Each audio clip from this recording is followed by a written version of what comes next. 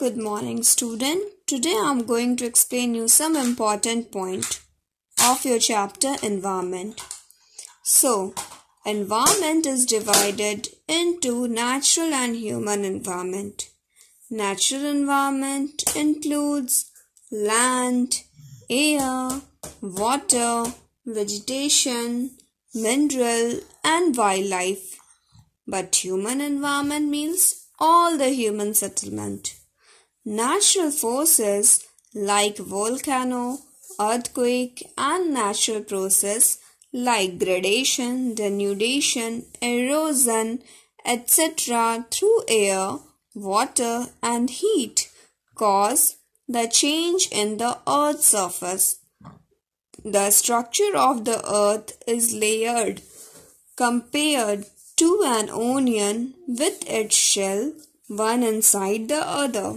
It has the crust, the mantle and the core. Lithosphere is the solid layer composed of the crust and the upper mantle.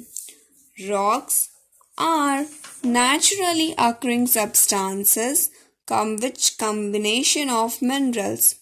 They are grouped under three categories: igneous rock, sedimentary rock and metamorphic rock. Minerals are those natural resources which are obtained from the rock. Minerals are metallic and non-metallic. A variety of land features such as mountain, valley, plains, plateau are found on the earth.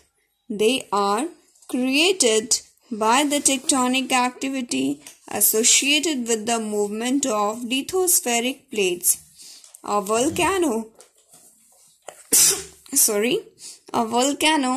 is an opening in the earth's crust and allow magma to reach the earth's surface. Learn this keywords. Thank you.